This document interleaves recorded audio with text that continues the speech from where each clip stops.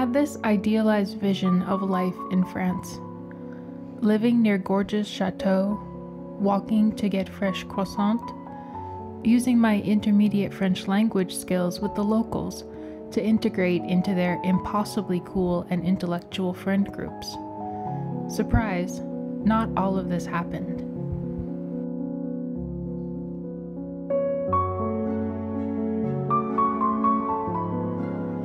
We landed in Paris and had to drive to Italy to get some bureaucracy out of the way before starting our house hunting process.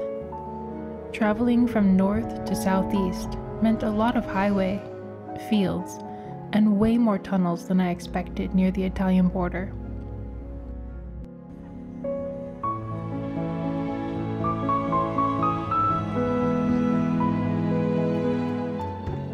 The few stops we made were incredibly beautiful and worthwhile. 2 hours from Paris, we discovered Auxerre, where we all crashed for a few days to recover from our plane ride.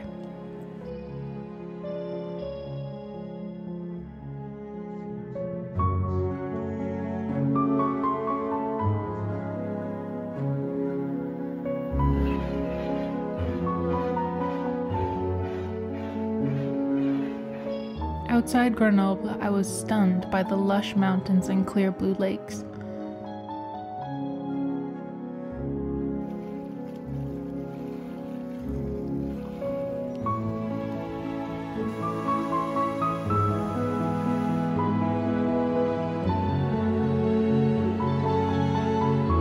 On the south coast, we saw the setup for the Cannes Film Festival, drove along the boardwalk in Nice, and even tried to follow the Formula One circuit in Monaco without getting too distracted by all the sights.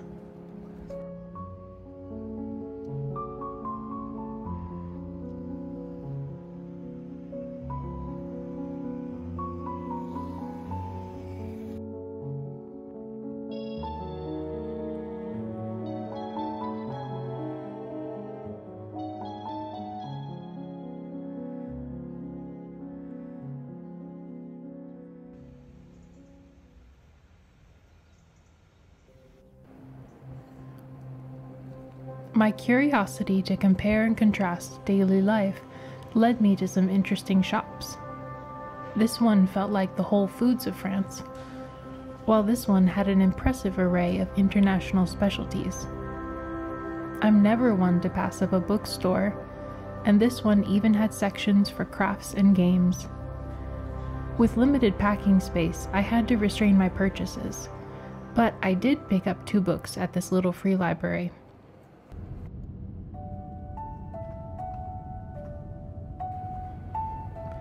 Several months later, in the fall, we traveled back through France on our way to Portugal.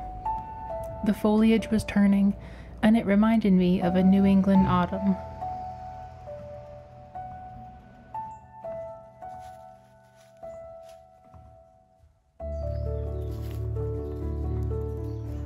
We stayed in a cottage with an incredibly peaceful and private backyard.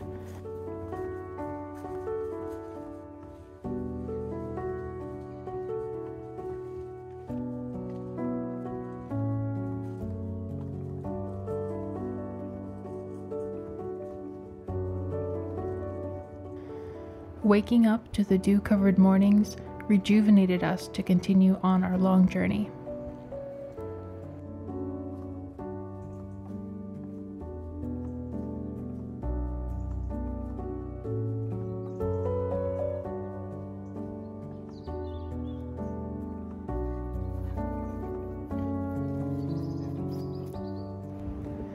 The western coastal town of Hendaye was charming with its fishing port and waterfront walkways.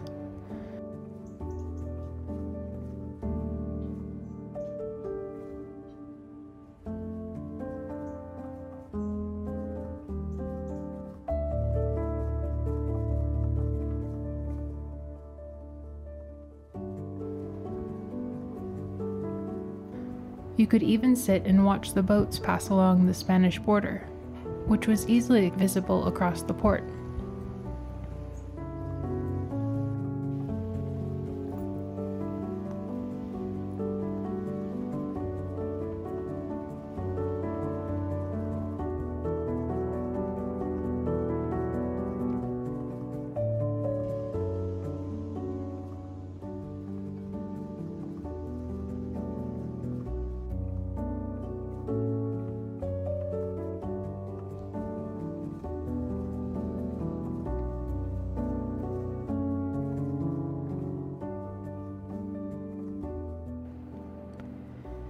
In late winter, we visited the town of Nîmes.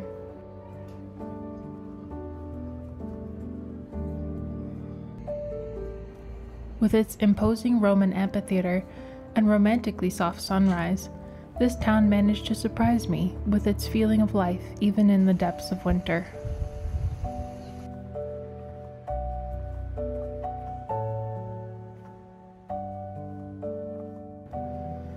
While we thoroughly enjoyed our time exploring France, ultimately we realized our hearts belonged somewhere else.